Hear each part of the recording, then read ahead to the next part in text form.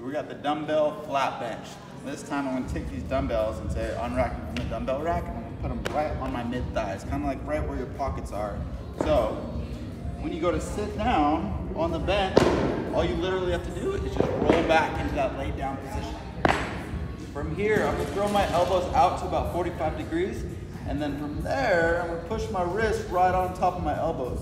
Get a nice wide base with your feet, so you can use a little bit of leg drag by spreading the earth apart, keeping those dumbbells at mid-chest level, mid-chest area, and press straight over your chest. Now, not over your eyes, not over your bottom of the chest, but right over the mid-chest. Get a little bit of rotation coming right back down, and notice that I'm kind of opening up as I go down. The reason being, if I were to close up here, it would turn into a shoulder exercise. The more vulnerable you make your chest by opening it up, the more chest activation you will get.